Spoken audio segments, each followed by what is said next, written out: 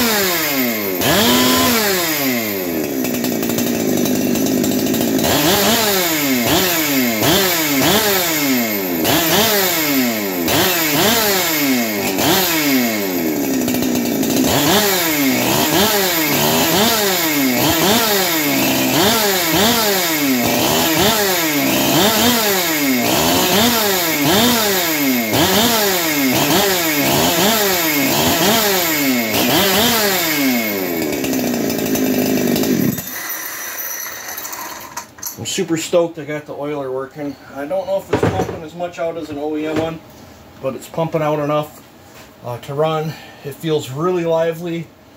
So let's break it down. It's a $150 Alibaba saw. I decided to go ahead and use the crankshaft it came with. I had a Farmer Tech muffler that I already did that 1-inch muffler mod, so I couldn't see doing this. I'll save this for something else. I will say, I don't know what I did with them, but these holes right here are bigger on this muffler, and it had lock washers and a flat washer. I had to lock into a pair of vice grips and spin out so I could use the bolts in the Farmer Tech muffler. So that was something that was a little different. And then I had to fidget with the oil pump a little bit. Harder than heck to get on the adjuster screws. That seems to be a clone thing all over. Every clone I've ever played with have a hard time getting on the 372 adjustment screws. So you got a $150 saw from Alibaba. It's got a $30 Farmer Tech cylinder now. It's got, I think, a Duke's pistons around 27, 30 bucks. So Duke's coated piston, Farmer Tech cylinder, and I used just a wrist pin that was floating around out of something. It was the same diameter, same length, much lighter. So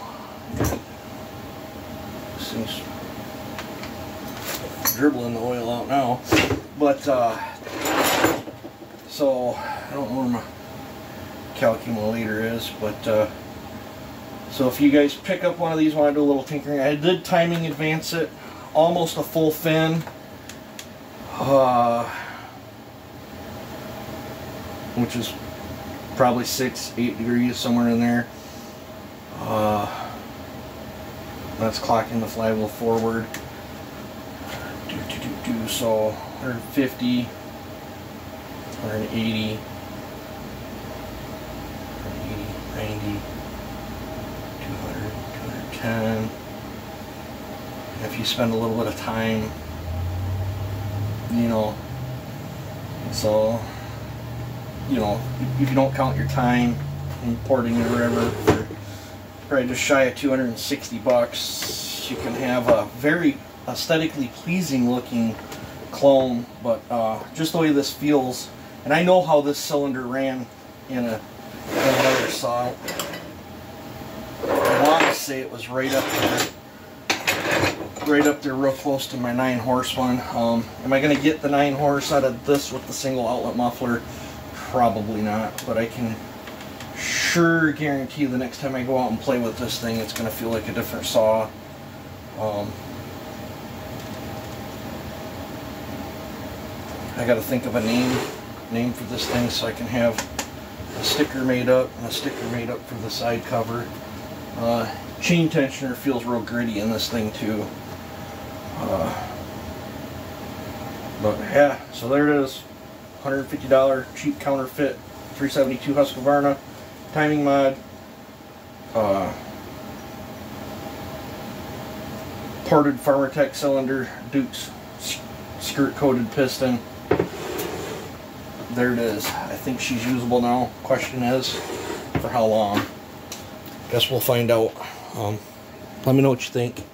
You guys take it easy.